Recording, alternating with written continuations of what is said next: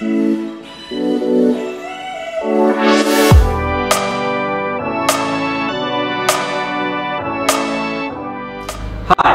Rubens here, owner of Private Painters Corp. Today we're here in East Boston doing a project for Bonet Capital, and I want to walk you through the process of Venetian Plaster application on this accent wall. Alright, so this product here has a marble looking finish, and it will add great style to this accent wall in this master bedroom. If you're applying Venetian Plaster, it's very important that you keep your tools clean so you don't scratch the surface. You're going to use one trowel to apply the plaster. You're going to use a shorter trowel to burnish the plaster, which will give a polished looking finish.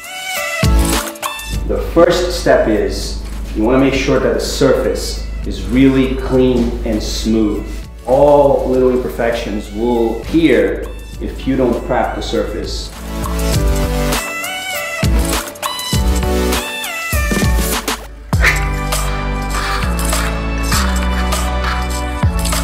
So this is the first application. Every coat needs to be relatively thin because this product dries very fast.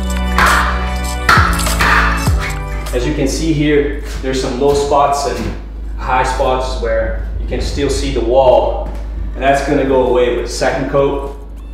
And it already started to dry, so I'm going to get ready to do the second coat as soon as I can. Alright, so this is the second coat.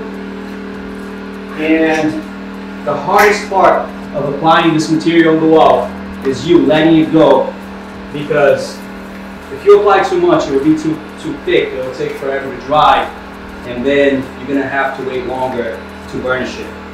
So once you do a stroke or two overlapping, you want to just keep going. You don't want to go back because it's halfway dry, so it may start peeling.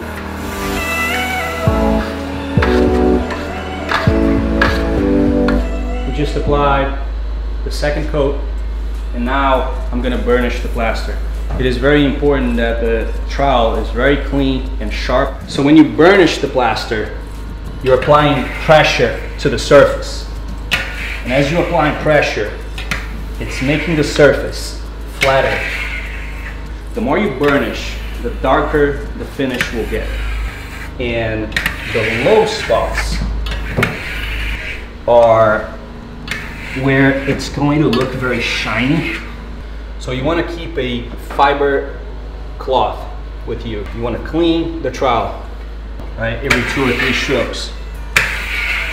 Make sure that you don't have little pieces of dried plaster here, because it can scratch the surface.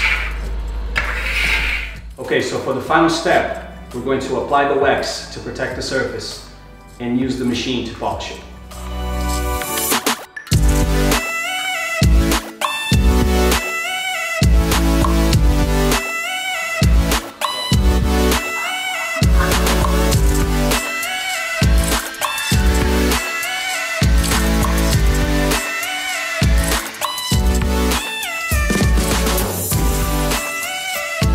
Alright guys, so this is how you apply Venetian Plaster on the wall. Thanks for watching. If you have any questions, just shoot us a DM at Private Painters Corp.